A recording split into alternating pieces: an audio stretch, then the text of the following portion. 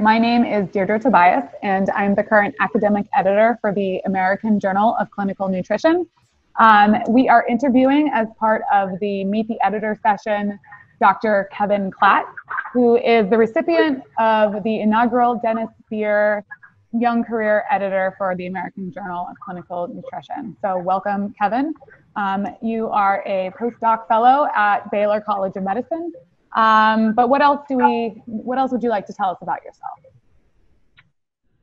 Well, I'm mainly a nutrition scientist, I guess, is my identity, but I'm also a registered dietitian.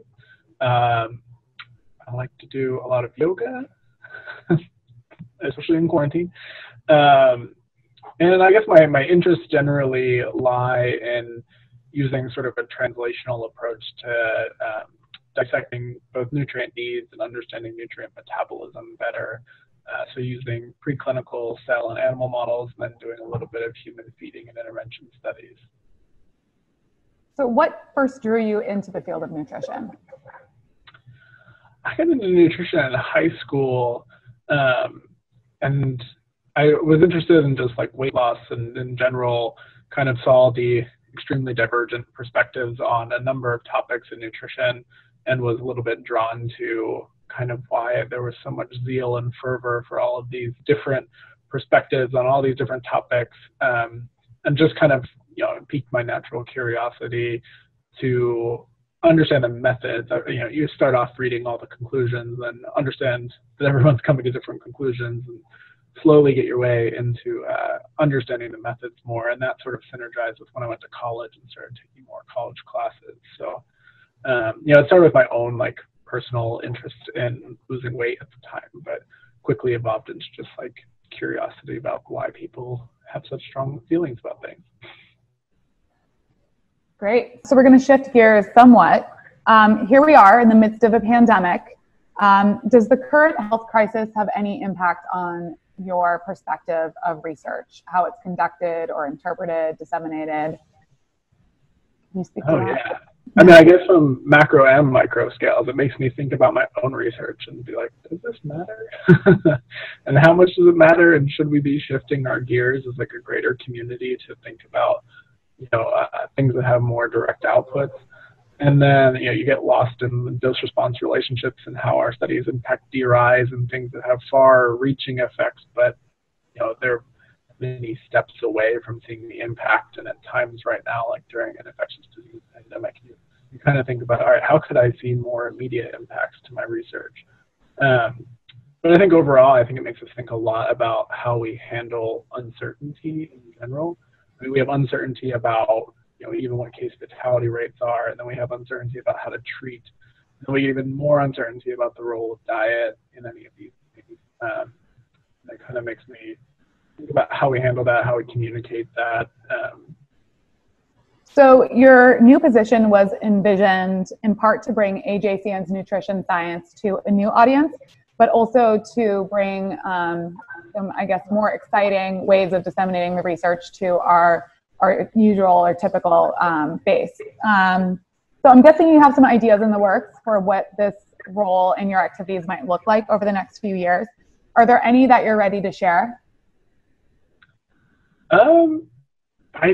I think we're going to do a podcast. I think that's pretty well established. So I think I know it's definitely going to happen.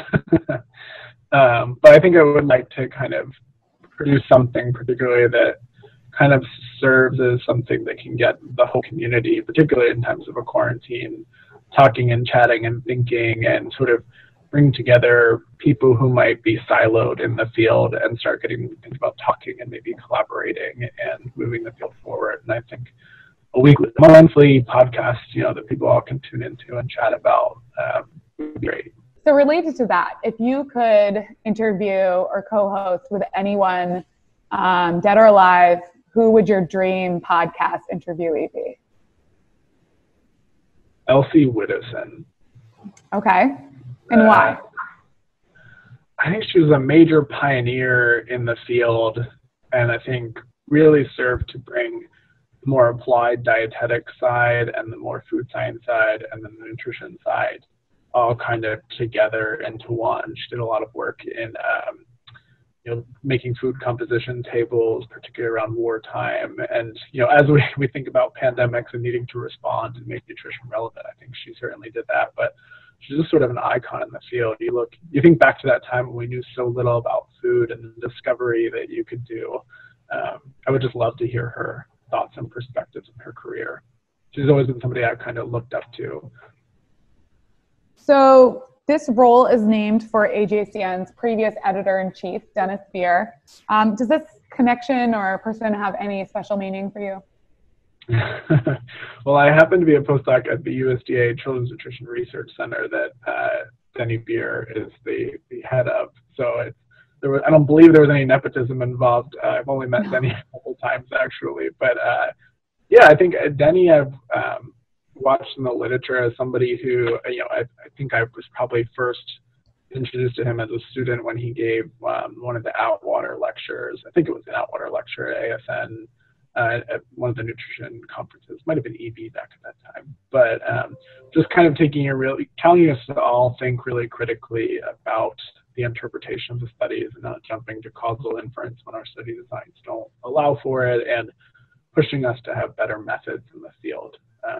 That's something that always comes up over and over again, is how do we improve our methods and make sure that we're both not digging ourselves into a nihilistic pit where we can't act on anything, but also keeping in mind and keeping us humble about what decisions we can make and how aggressively we try to make them. So I guess finally, what's your philosophy towards science communication, specifically related to the field of nutrition, which has its own set of hurdles to jump in communicating results from a lot of its publications? I think my philosophy has kind of naturally evolved a little bit over time and has more settled on kind of thinking of taking some of the more immediate science and making sure that I communicate the methods of how we've learned what we think we've learned, and contextualizing that into the greater body of evidence.